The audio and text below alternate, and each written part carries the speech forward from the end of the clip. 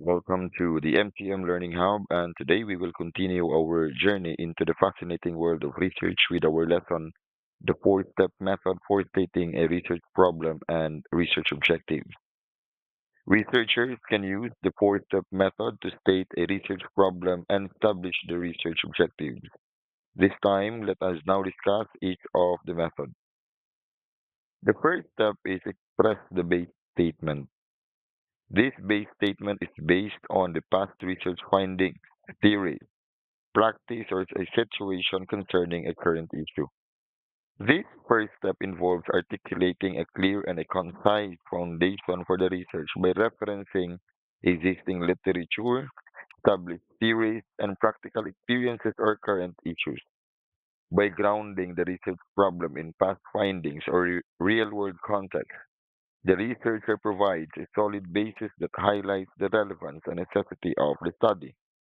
This step ensures that the problem is well defined and rooted in credible and relevant sources, setting the stage for a focused and meaningful investigation.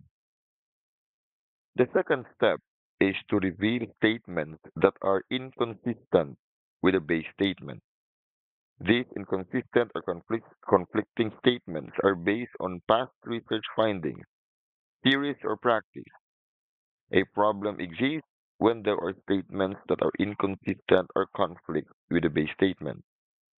These conflicting statements arise from past research findings, theoretical perspectives, or practical experiences that challenge or contradict the initial base statement. By identifying and highlighting these inconsistencies, the researcher demonstrates the existence of a problem that needs to be addressed. This step underscores the complexity of the issue and justifies the need for further investigation to resolve the discrepancies and advance understanding. Step 3 is to express speculations based on the inconsistent statement.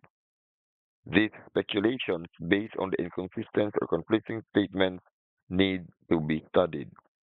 In the third step, these speculations are derived from the conflicting findings or theories identified in the previous step and suggest potential explanations or hypotheses that require further examination.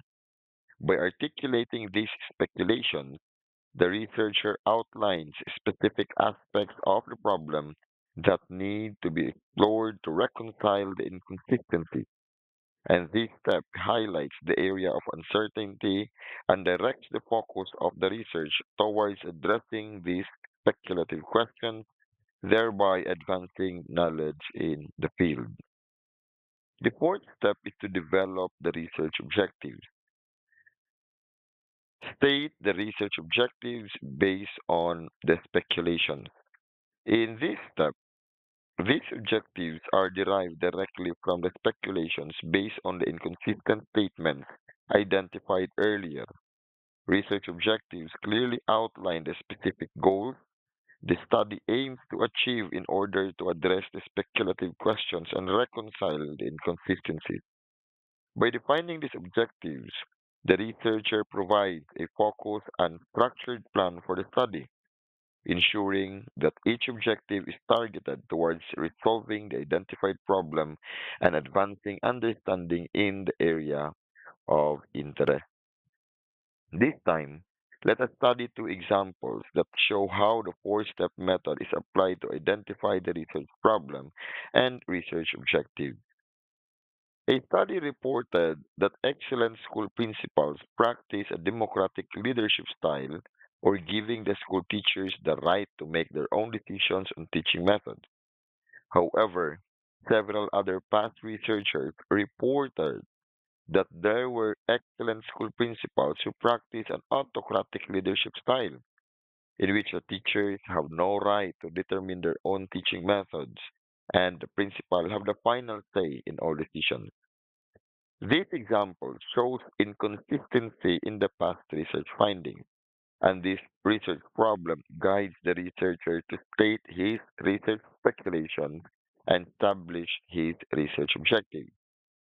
By revealing the inconsistent statements, expressing speculations, and developing the objective, Through the four-step method, the researchers can systematically and clearly write a research objective that is consistent with the problem.